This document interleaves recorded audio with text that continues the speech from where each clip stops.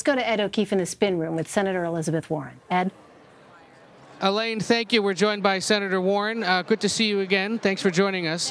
Let me ask you this. You clearly provoked one of the more spirited moments of the night. Why did you feel the need to call out that difference between yourself and Mayor Buttigieg when it comes to fundraising especially, but also just sort of your general theory of how a campaign should be run? Why do that? Look, yesterday the President of the United States was impeached. And the basic issue is corruption.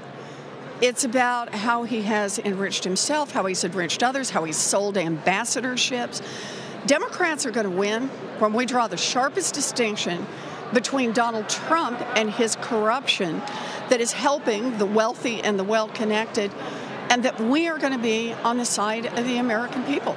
And how do you credibly draw that distinction? Well, for me, it's partly about what you show by the kind of campaign you run. I decided not to do a business as usual campaign. I decided I was going to start this campaign by doing selfies and going to town halls. I've been to 29 states and Puerto Rico, and that's given me a chance to shake hands and get hugs and hear a lot of stories from folks. Other people on that stage have decided that they'll run their campaign by hanging out with wealthy donors who can pay $5,000 and upward in order to take a photograph, to have a conversation, and maybe to be the one who'll be picked to be ambassador. And I get it. In a democracy, everybody has a point of view, everybody gets a vote. But the people who have a lot of money to spend should not be able to drown out the voices of everyone else. And in my campaign, they don't. And in my administration, they won't. Tactically, though, did you feel the need to do this because he's climbing at a time when your numbers have either sort of stagnated or aren't climbing the way they were just a few months ago? No, this is about the kind of campaigns we're running.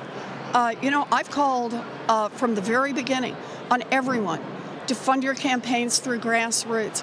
I've said that I don't think billionaires ought to be reaching into their own pockets and buying elections. And I don't think any other Democrat should be making it by sucking up to billionaires.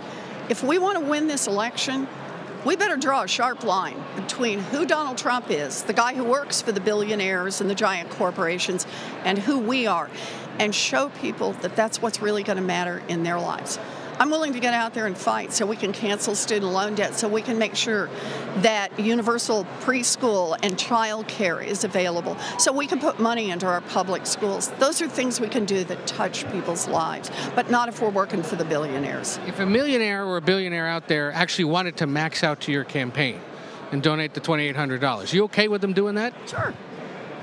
I don't sell access to my time.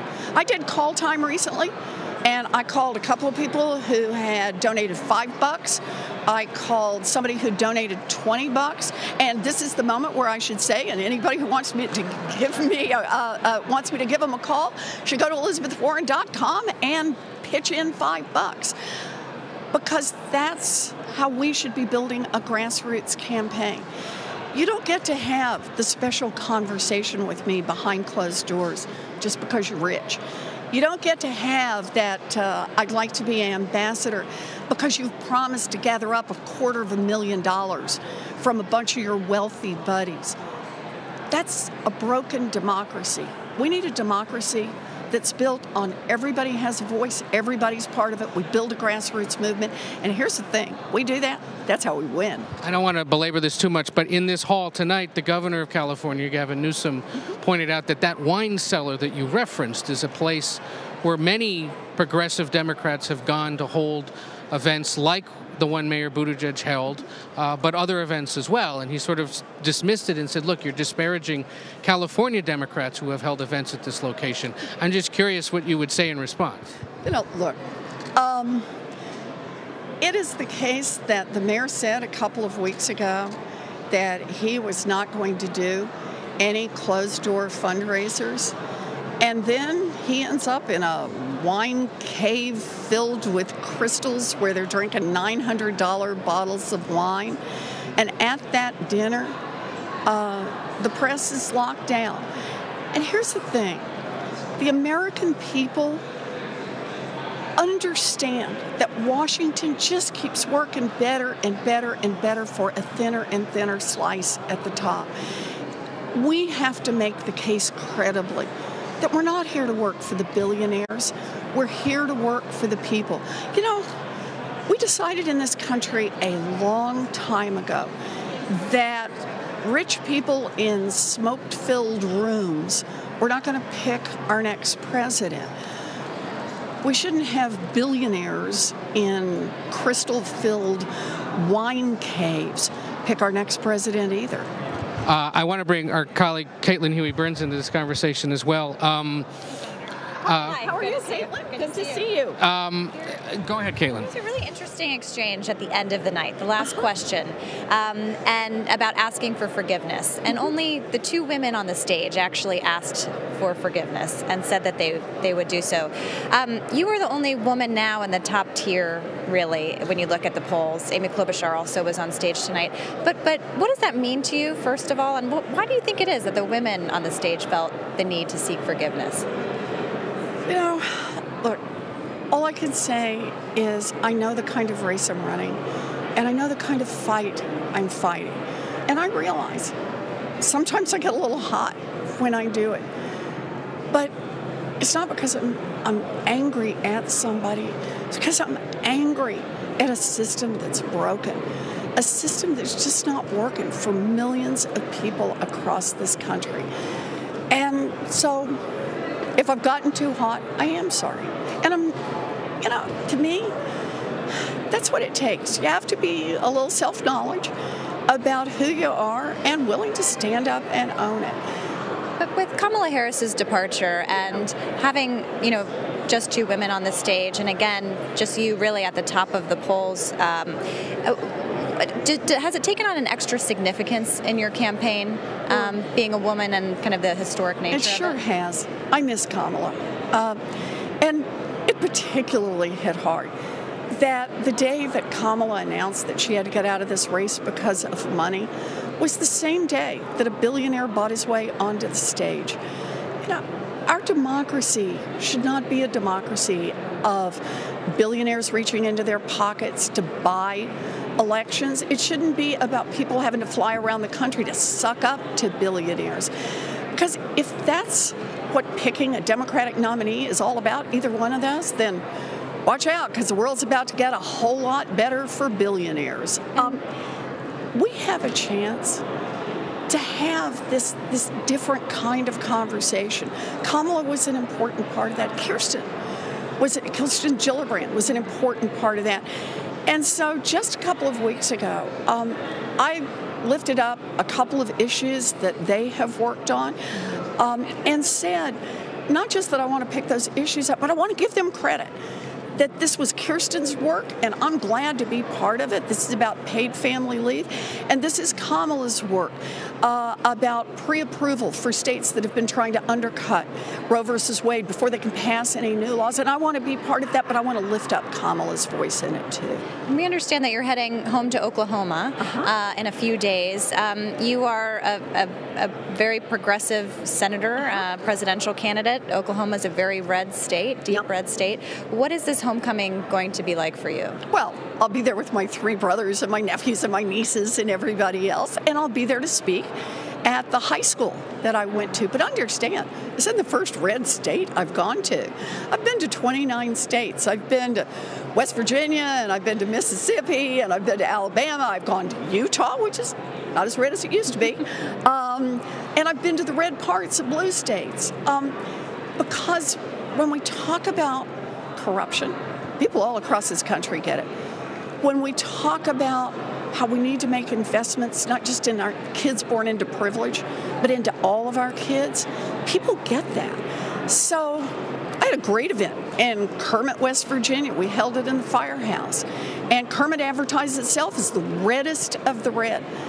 But we started out by talking about opioids and talking about how giant corporations were able to get away with promoting a crisis that has taken away brothers and sisters and children and moms and dads, and they did it all for profits. And where was our government?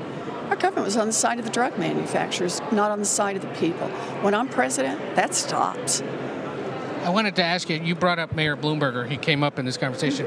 Earlier today, campaigning in Tennessee, made an interesting argument that, actually it wasn't in Tennessee, it was in an interview, suggested that nobody else in the field has as much management experience as he does.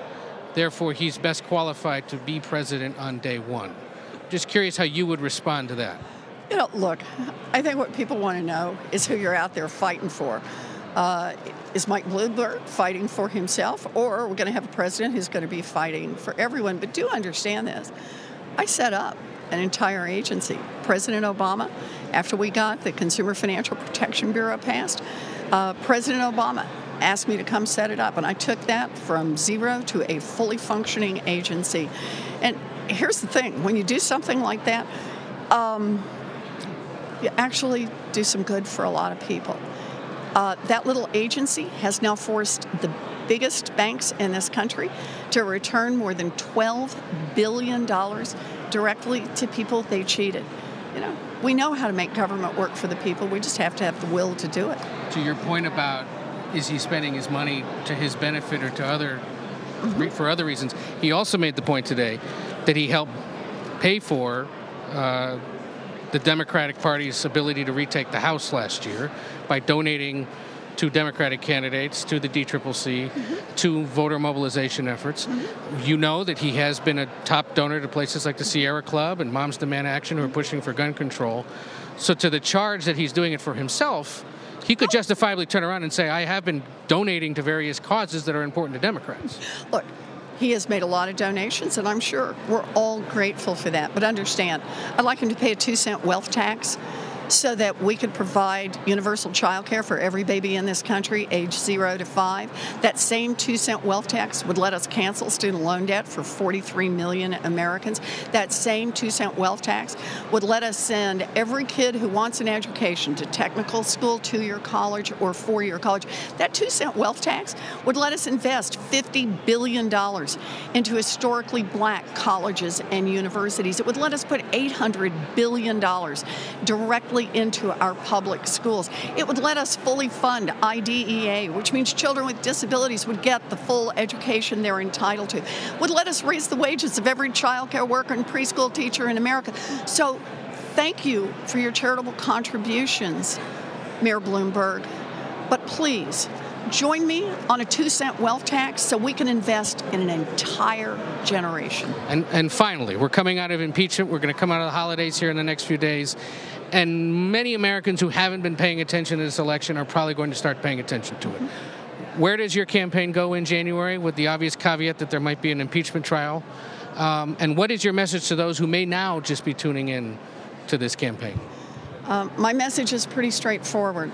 Washington has been working better and better and better for a thinner and thinner slice at the top for decades now. It is the influence of money. We have this amazing chance in 2020 to turn that around and to build a grassroots movement and make this government work, not just for the folks at the top, but make it work for everyone. That's why I'm in this fight, and I think we're going to win it. All right. Well, happy holidays. Thanks again for stopping by. We appreciate it. And I leave you in the hands of your handlers to figure out where you're going next. Go ahead, Chris.